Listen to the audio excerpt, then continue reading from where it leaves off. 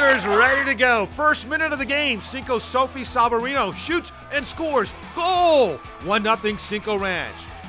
Then, off the free kick, Sabarino with the rebound, and she scores again. It's 2-0 Cougars.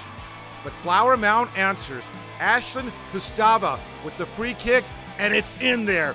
Goal! 2-1. Still in the first half, Cinco adds to the lead. Katie Becker will fire right there, and it gets in there. It's 3-1 Cinco Ranch at the half.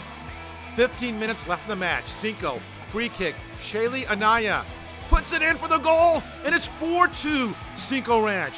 But with under 6 minutes left, Flower Mound ties it at 4.